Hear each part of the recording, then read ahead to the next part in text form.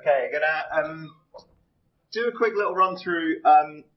Didn't really have time in my talk to talk a little bit about how not just the device, but actually what you do with the device's data and how that all gets handled. So I'm going to talk a little bit about that and then sort of point you to the kind of detailed walkthrough and give you a few pointers on how to get the device set up. I don't think we'll have time to actually set up the device now, but I'll show you. There's a really detailed walkthrough basically that you just have to chug through.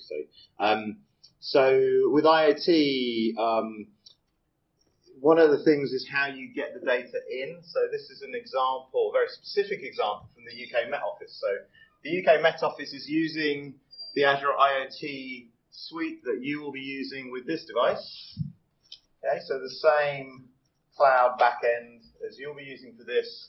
The Met Office is deployed for what they call the WOW Weather Observatory website, where you can register your weather station at home in your garden with the Met Office, and you can supply the Met Office with data so they can then use that as extra input for their weather forecasting and climate forecasting. They have to do a lot of work around uncertainty estimation and calibration and that type of thing. They calibrate it against their own weather stations in the area, so there's a lot of smart stuff going on at the back end.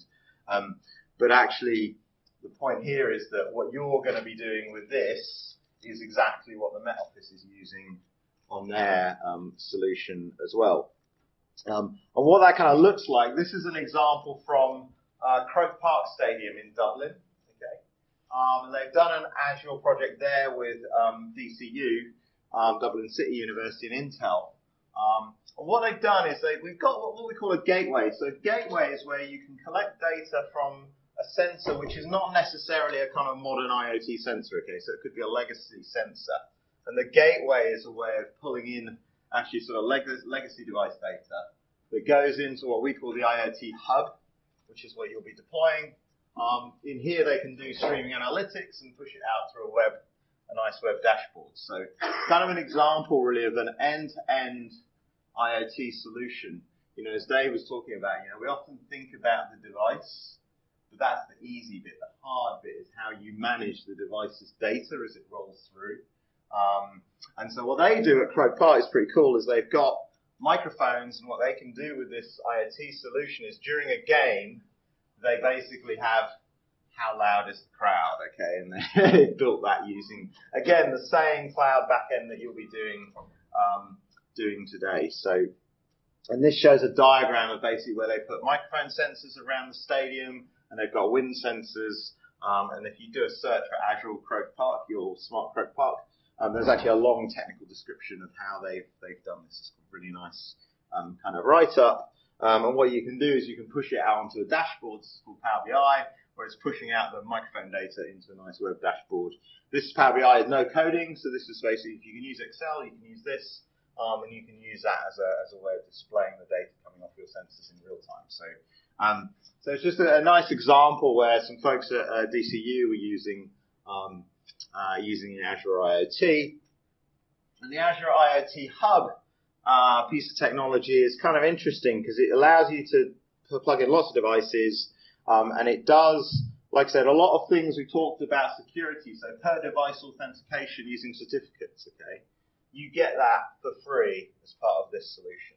Okay, so we talked about earlier about, hey, wouldn't it be fun to deploy some sensors in a hospital? Yeah, deploying sensors in a hospital, you better be sure that you've got some security in there, right? So this kind of handles a lot of that for you. I was saying to other people, I think what's interesting really is when we think about research, the device itself is interesting. The insight and information we're trying to get from the device is interesting, like we saw with the Oxford example with the water pumps. The bit in the middle, the plumbing, I would argue that's less interesting from a research perspective. And therefore, if you can pick up a solution like this, or there are other kind of IoT solutions, you can focus on, hey, what questions am I trying to answer? What information am I trying to...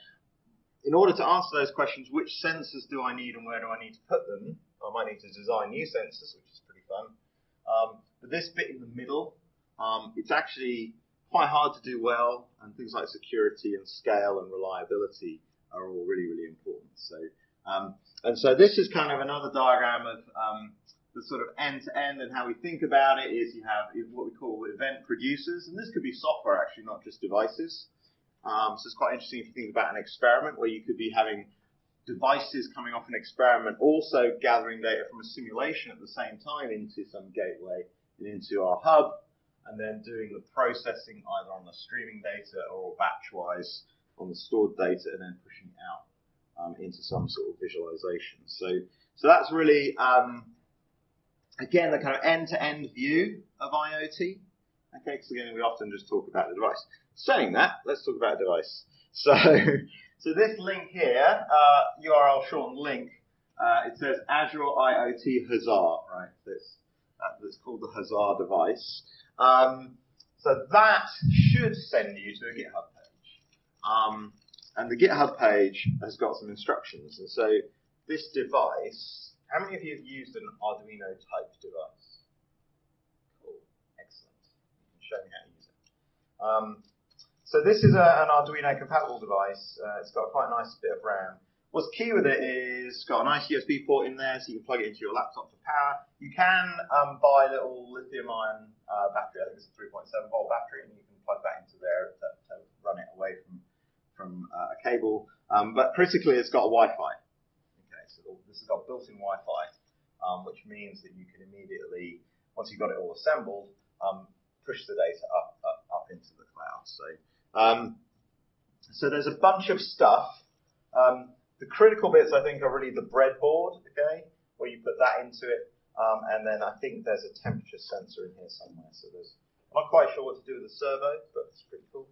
And so I think that's the temperature sensor in there.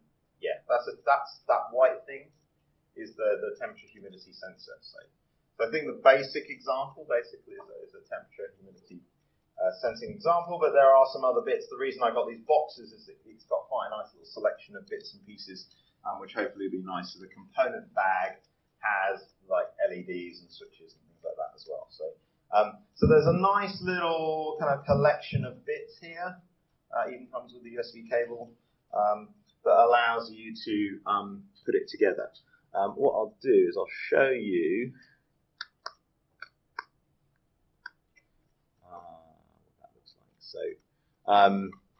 So yeah, there are some pictures missing, which is a bit annoying. I don't know if that's just my Wi-Fi, but it's a pretty detailed. Oh, hang on. I'll actually put it on the screen.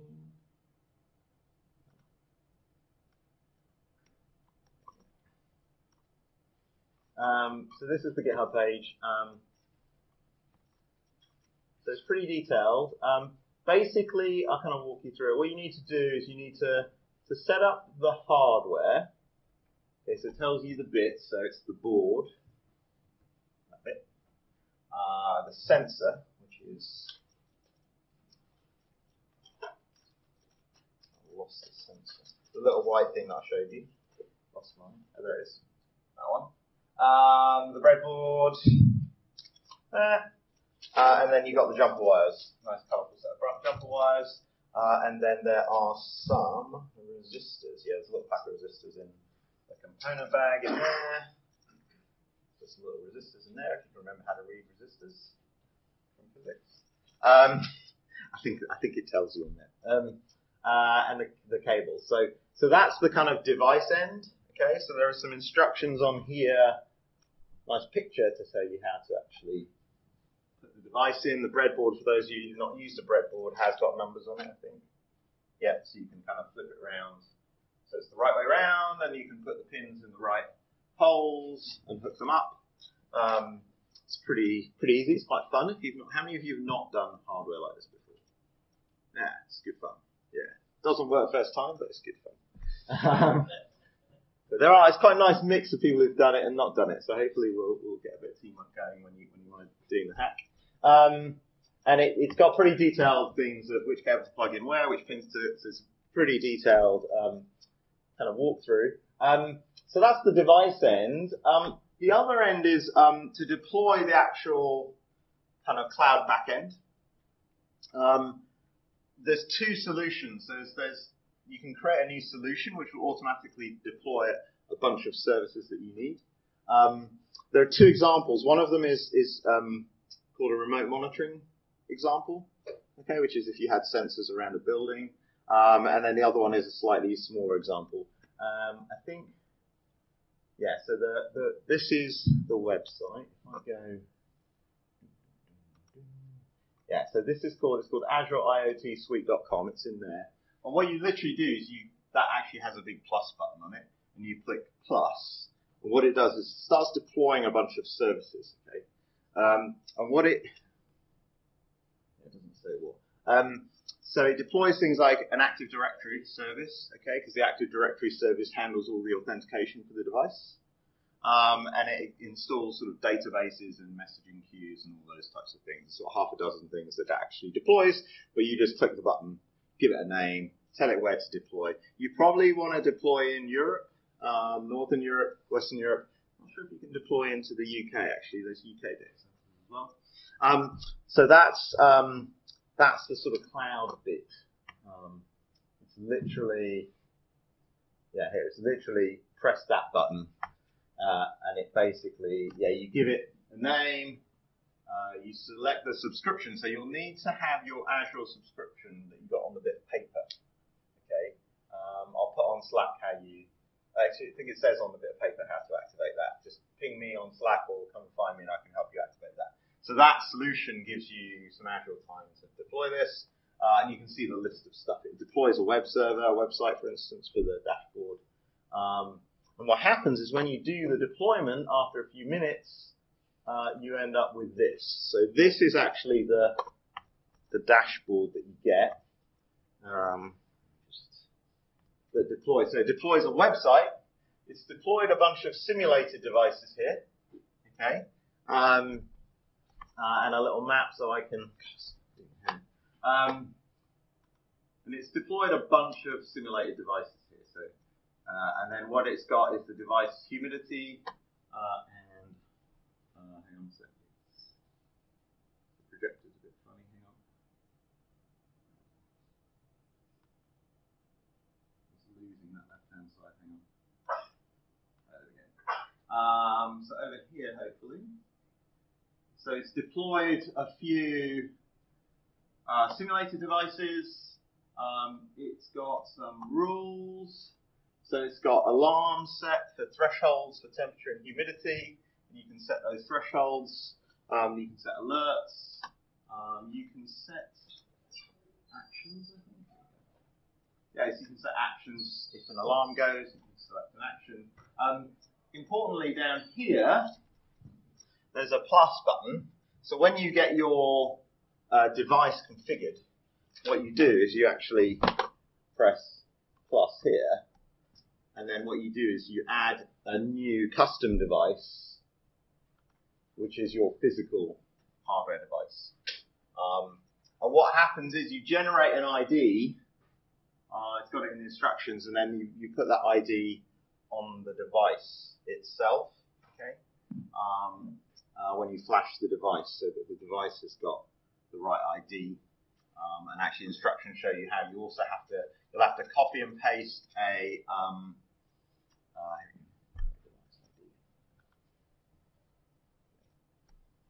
yeah, so that you create a key basically in here, and what you need to do is you'll copy that device key back down onto the Arduino IDE and flash that onto the device. So this key is the security between the device and the cloud, so it knows that it's got a proper connection. So that's in the instructions. So I think that's about all I wanted to show you. There we go.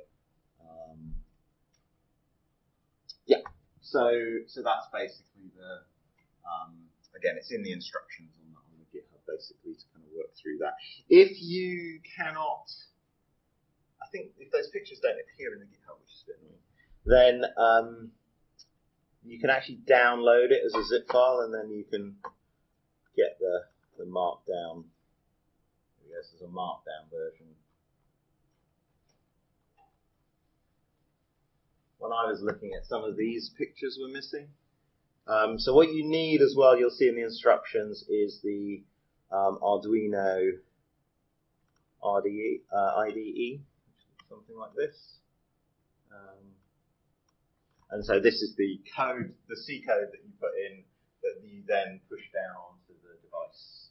And you'll need to copy and paste keys and things, which if you go through the instructions, it'll tell you exactly how to do that.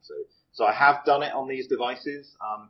The key thing is to follow the instructions. Okay. Normally, an error occurs when somebody thinks, "Oh, this is easy," and they skip a step. Okay, so do go through it very carefully. When I did this, had a few issues on another device with the kind of Arduino IDE and some of the drivers and things like that. So we have set up a Slack channel, if you've not already seen it, which is IoT Technical.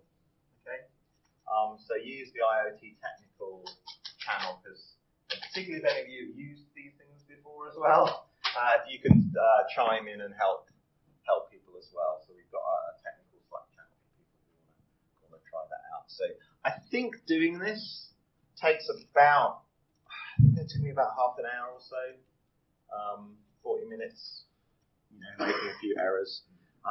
So you have to kind of sit and concentrate and do it, but it doesn't take like hours and hours. It should be fairly quick. So a lot of it, actually, it's quite a bit of fiddling about just getting the Arduino IDE set up and things. That's actually a little bit fiddly, so if that's taking you a little while, don't worry.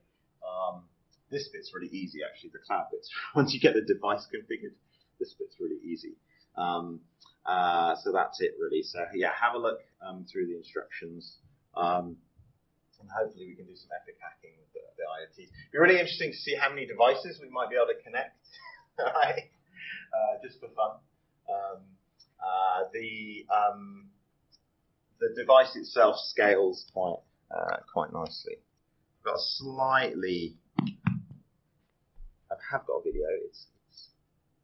It's got music and stuff.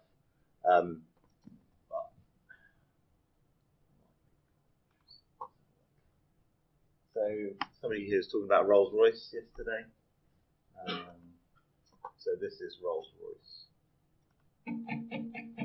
As an airline pilot, I know that to fly with the best, you need to work with the best. It's a bit cheesy. With over 13,000 engines in operation around the globe, Rolls-Royce provides the services to maintain them at peak performance. Today, each engine has thousands of sensors that can produce terabytes of data on long-haul flights. Making sense of all that data is critical in transporting my passengers safely and efficiently. Rolls-Royce uses Azure IoT Suite to analyze data remotely and deliver real-time, actionable insights to me and to the airlines about engine performance and operational efficiencies. Advanced analytics help us optimize fuel economy, anticipate maintenance needs, and avoid costly downtime and delays. A single unscheduled disruption and its knock-on effect to a fleet and the passengers can cost an airline up to $1 million a day. With early notice, our team can proactively have parts at the right place and time, reducing inventory costs and maximizing availability. Up to 1/3 of a plane's weight is fuel. As a pilot, I decide how much fuel my plane carries. Insights into engine efficiency, weather conditions, flight path, and scheduled landings impact my decision. Cortana Intelligence helps me choose the optimal fuel level to maximize efficiency. With 40% of our operating budget devoted to fuel, even a small percentage reduction can save us tens of millions of dollars each year. Microsoft and Rolls-Royce, reaching new heights in customer value. So that's an example. Again, it's Azure IT Suite. It's the same thing that you'll be deploying, which is kind of one of the fun things with the cloud. You can do that.